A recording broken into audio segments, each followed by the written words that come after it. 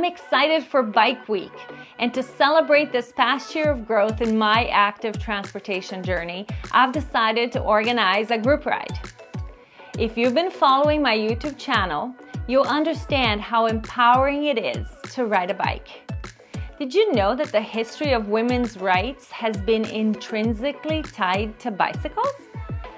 I read an article that in 1895, at the age of 80, suffragist leader Elizabeth Stanton claimed that the bicycle will inspire women with more courage, self-respect, and self-reliance. Stanton predicted the power of the bicycle in transforming the lives of women, realizing that the independence women were gaining because of this invention would allow for growth in other areas of their character.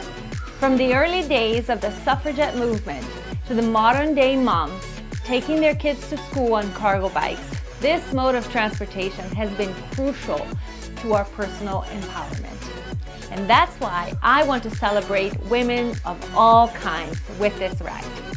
So if you're a woman, or you identify as a woman, or you simply want to support the women in your life, then you're invited to join us. This will be happening on Saturday, June 10 at 2 p.m., rain or shine. We'll be meeting at 1:30 on the north side of the cargo bar at Assiniboine Park by the duck pond. The ride will be approximately 13 kilometers and it should take about an hour at a fairly chill pace. The route will consist of some protected paths through the park, then the Heart Trail, and then some pretty calm streets. The real question is, what are you gonna wear? If you know me, considering it's not -30 out there, I'll probably be wearing a dress. But you can wear a dress, you can wear shorts or pants, or even your cycling spandex. Just come on out. We will not be providing bikes for this ride, so it's BYOB.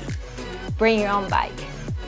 After the ride, stick around to meet everyone and maybe have some bevies at the cargo bar. Please fill out the form in the description so I have an idea how many people to expect. And if you can't make this ride, don't worry. Just watch this space for more group rides coming soon.